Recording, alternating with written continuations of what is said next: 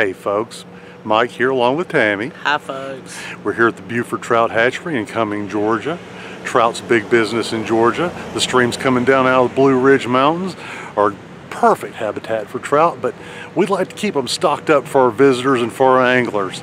So come along with us every Saturday afternoon around 1. They give a tour, and I hear, if we're lucky, we might witness a feeding frenzy. So come on along. Ready, Tam? Let's go. Here we go.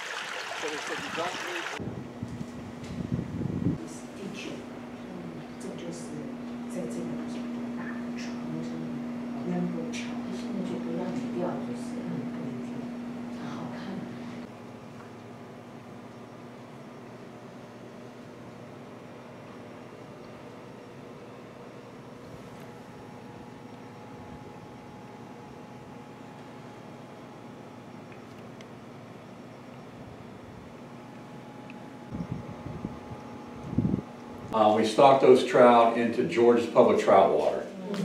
That's, we're using your tax dollars to do that. And the payoff is when we stock the trout in public water, you have the opportunity to go to those waters and fish for trout and hopefully catch some. And why are we doing this? Because over 200,000 trout stamps were sold in the state last year. That's a lot of people trout fishing in Georgia.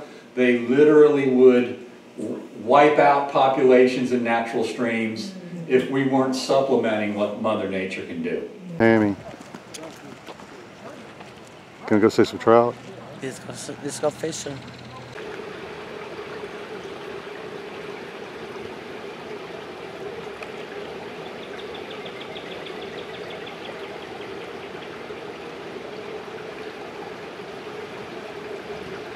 Basically a Super Duty diesel flatbed truck that we then have customized, built, and put on a tank specifically to haul trout. The tank is made out of aluminum, but it's insulated with styrofoam. It's like a big cooler. Pull a valve and the water and the fish come pouring out right into the Chattahoochee River. So that's called a quick release, and that's a really good quick way to dump 400 fish. Do that a couple times, and then you move down another 1,000 feet, and you do it again, and you go down another 500 feet, and you do it again. And so you might stock a mile worth of creek, and there might be 5 or 6 spots in that mile that you actually stock the fish into a pool, and then they'll spread out up and downstream once they acclimate. If you visit here again in 3 to 4 years, yeah, and we kind of run out of ideas. There's on our nature trip, they're going to take that wooden kiosk and bench and that whole footprint. Right now, this is we just saw a brown trout raceway. There were about 8,000 fish in that section. This is a rainbow trout raceway. It's at about 600,000 fish.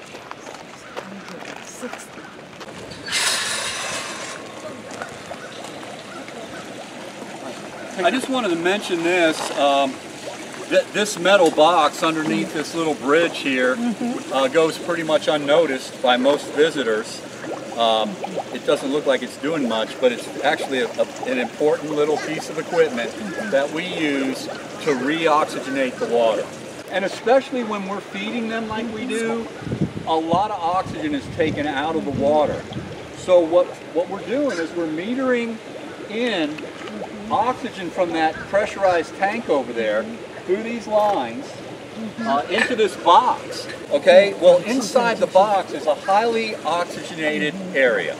And as long as you have some fall, you may have noticed this raceway is a little lower than this raceway. You need about 18 inches of fall for the water to pick up the oxygen efficiently. And because they just fly to the Chattahoochee and then wait me out, they'll come back later. And you know, they'll sit in there. Now the fish sometimes, they just get used to the mallards being there, and then, you know, the mallard will grab a fish.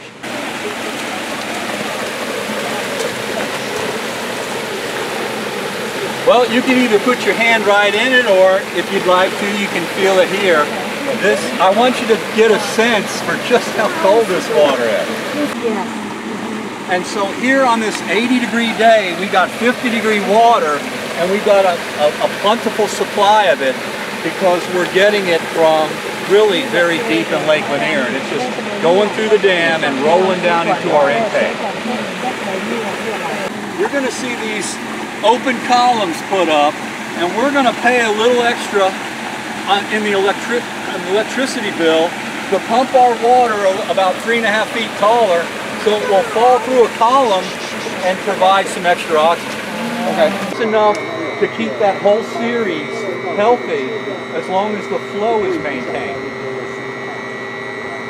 Now you notice I said we're using one pump, yet there's another one just like it sitting idle, because if we have a mechanical failure, we're going to come out here, we'll get an alarm, and we'll come out here and we'll switch the other pump off. Because it has a unique smell. Interesting way to put it. You did rename. You did rename. I'm going to pick you up here in a second. My boy. Dinner time. So you can see the fish.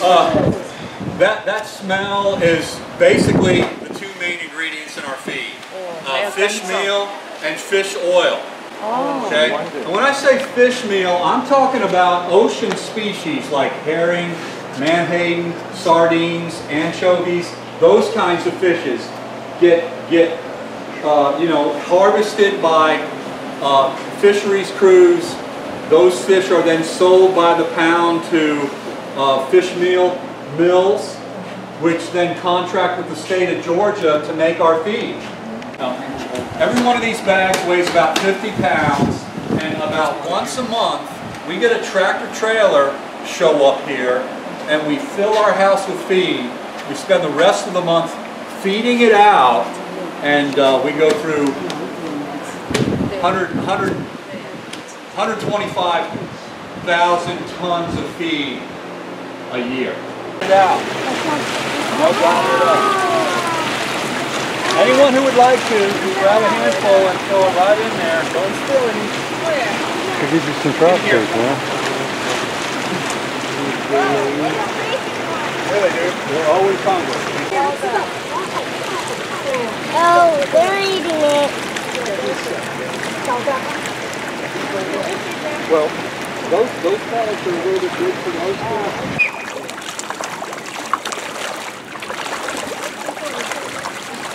They're hungry.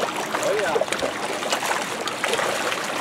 These and when everything's going smoothly and they're getting a good diet, we got good flow, good temperature, good oxygen levels, these fish grow about a ½ inch a month. In April of 2020, at 10 inches long. That's how we plan and kind of program our year.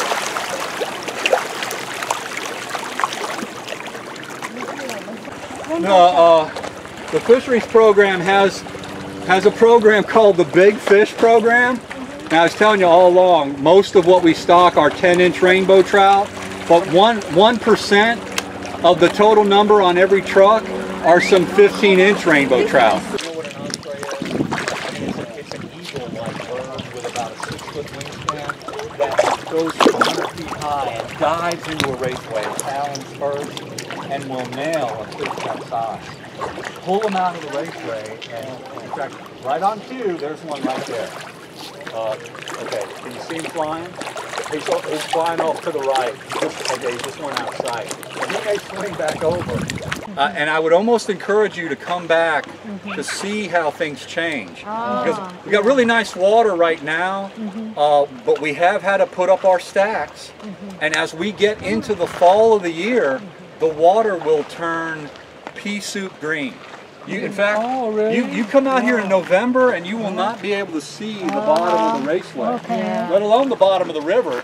You'll have a hard time seeing the fish. And it's all because Lake Lanier turns over slowly in the fall. And while that's happening, dingy, low oxygenated water is what's coming down the river.